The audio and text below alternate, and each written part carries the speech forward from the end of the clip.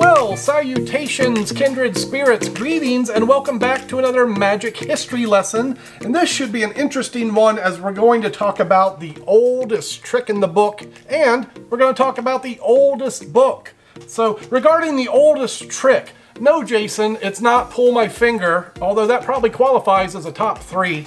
We'll talk about the oldest trick in a minute. First, let's talk about the oldest book, the oldest magic book. That honor goes to the Discovery of Witchcraft. Yeah, the Discovery of Witchcraft, penned by Englishman Reginald Scot in the 1500s. This book was meant as an expose for modern early witchery, as a lot of these practitioners, the witches of the time, were highly persecuted most of the time, certainly treated unfairly. It was Scott's view that this was un-Christian-like, and his attempt was to expose their techniques for the world to understand.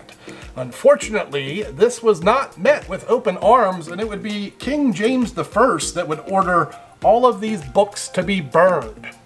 Fortunately, a few copies survived, and I say fortunate as this book would provide the modern text for literally hundreds of years for magic as we know it today.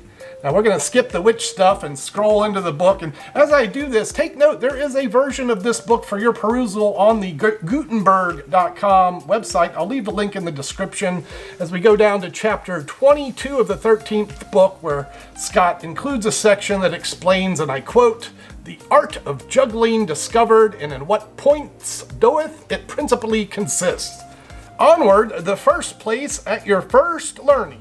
There it is, the first place at your first learning, where you are to bestow a ball in the palm of your hand. Yes, indeed. A small ball is to be placed with your thumb betwixt your ring finger and middle finger joints. This being attained, you shall work wonderful feats. So there it is in black and white, the topic we're going to discuss today: palming balls and a proper finger palm vanish technique. Basic techniques, but I'm going to give you some advanced concepts to work with. And hey, let's get started now. Okay, I guess the first thing we should talk about is how to palm a ball, or as Reginald Scot would say, how to place a ball betwixt your first and joints of the second and middle finger. It's a finger palm is what it is. So yeah, between the second and third finger as they gently close, just hold an object there. That's all there is to it. It's not a hard thing to do. Just gently close your fist and the fingers will naturally palm the ball, and this is a finger palm. Now the thumb is going to be directly responsible for moving the ball into that finger palm, and I do this on the way to doing a false placement. So as I pretend to put the object into another hand, my thumb is rolling the ball into the correct spot, the hand turns down holding the ball, the receiving hand makes a fist and then moves away as the other hand palms the object. And this is the oldest, certainly the oldest palm in recorded history, and my interpretation of the oldest vanish. So just turning your hand over, placing your thumb on the object, and note that I generally, sometimes I'll toss the object or move it loosely so the thumb is in the vicinity. In other words, you don't want the thumb all the way out here, then all of a sudden coming in close as you move your hands together. So maybe play with the object as you, or before you apparently turn it over into the receiving hand.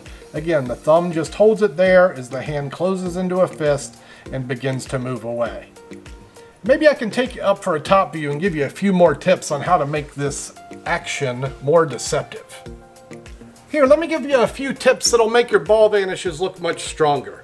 First and foremost, when you're receiving the ball or coin or any false placement, break the hand at the wrist with the receiving hand. This is a natural action that will instigate the clean hand moving first. Yeah, the clean hand moving first. You want to move the clean hand, in this case the receiving hand, that's not the palming hand.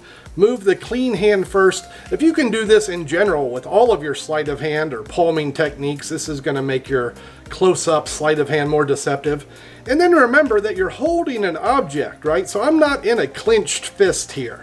If it's a ball, it's going to be a bulbous hand, especially if it's a big sponge ball, right? I'm going to keep this hand held like big, like it had this inside there, not like this. So remember that. Keep your hand held naturally as though it held the object. Break at the wrist And always move your clean hand first. This is good for proper misdirection, and that should make your ball vanishes look much stronger.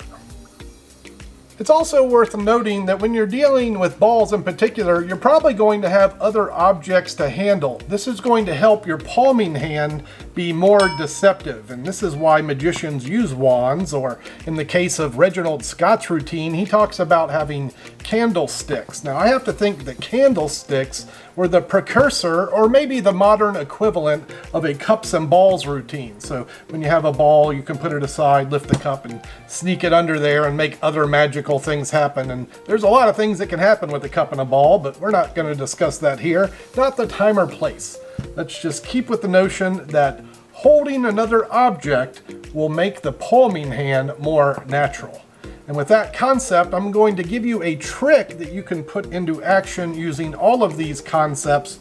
And this is a trick with 2 balls. You don't need special magic balls, or you could take a napkin, tear it in half, and if you don't have any magic props to start with, here, just start with this. Two napkins balled up. Here's the trick. It's a quickie, and it only takes 10 seconds. Count it down with me. That's 1, 2, 3, 4, 5, 6, 7, 8, 9, 10. Yep, that's the two ball transpo in 10 seconds. One more time. 1, 2, 3, 4, 5, 6, 7, 8, 9, 10. So the nice thing about this sequence, it's not only is it a quick visual, a fun trick, but it has the built-in misdirection that you need to make this effective. So let me talk about it as I do it. I'll do the moves as I count it down. That's 1, palm down hand, 2, other palm down hand over the ball, 3, hand turns up, 4, other hand turns up, 5, pick up the ball. On the count of 6, do your false placement. So turn the hand over, 6, move this hand away, that ball will come into view. You're going to pick that up, and this is the misdirection I spoke about. So 6, 7, as you do the false placement, that's the 7 count. 8 is picking up the ball, 9 and 10. And I'll move on doing this with some of the bigger sponge balls. I don't want to hear anyone complaining that their hands are too small. As note, these balls are barely concealed in my closed fist. So using the same 10 count should look reasonably deceptive. That's 1, 2, 3, 4, 5, 6, 7, 8, 9, 10. And that's the 10-second 2-ball mystery. Learn it, practice it, may it serve you well. All right, well now you have the work, you have the history, you have the palm, the false placement, how to hold and move your hand afterwards, even a quick trick to get started. All that's left is to put in the practice and go fool some friends and family. Hope you have fun with it, and that's gonna bring us to a wrap on this magic history lesson. I thank you once again for your time, your energy, your attention, and hey guys and gals, I'll see you on the next one. Ciao for now.